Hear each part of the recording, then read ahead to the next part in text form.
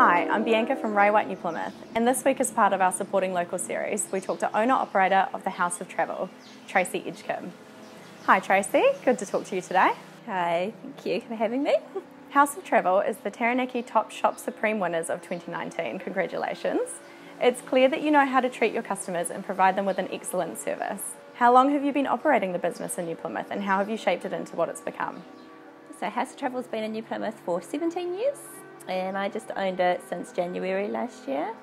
And not a huge changes, just a few tweaks here and there, but we're a really amazing team with heaps of knowledge and heaps of experience and we work really well together.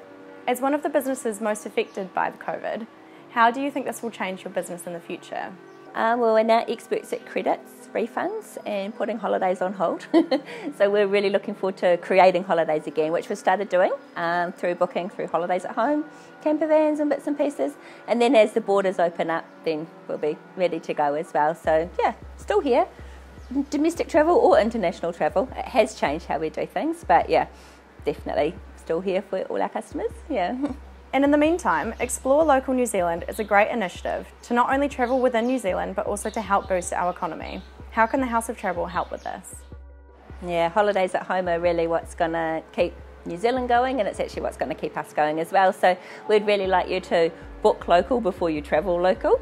And yeah, definitely get out there. We're in this amazing country that we live in, and I've seen most of it myself and it's pretty cool. I've seen a lot of the world as well, but heaps of experience in the office again for that, to help you out with ideas and hints and help you get on your way. What would you like to say to your loyal customers and community?